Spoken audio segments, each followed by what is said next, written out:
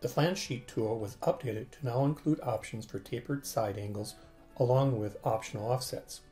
These edit fields are not only accessed by the inspector, but now available in the Selection Info palette through the part tree. First, we'll add a flange using the Modify 3D Objects Bending Flange Sheet option. Now let's select a planar face reference for our flange, then a linear edge for the flange bend line, and dynamically set the flange location along the edge.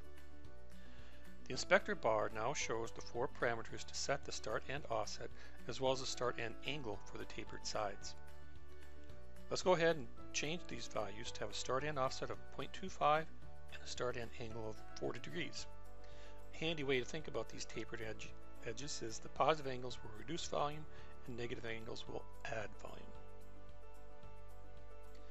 And finally, let's go ahead and select Finish.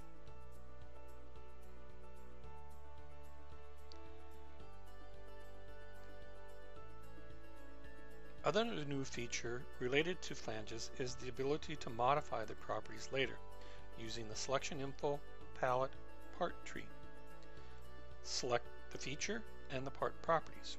From this palette, you can change all the properties related to the flange, including the bend angle, bend radius, neutral depth, height, start and end positions, start and end offset distances, and finally the start and end taper angles.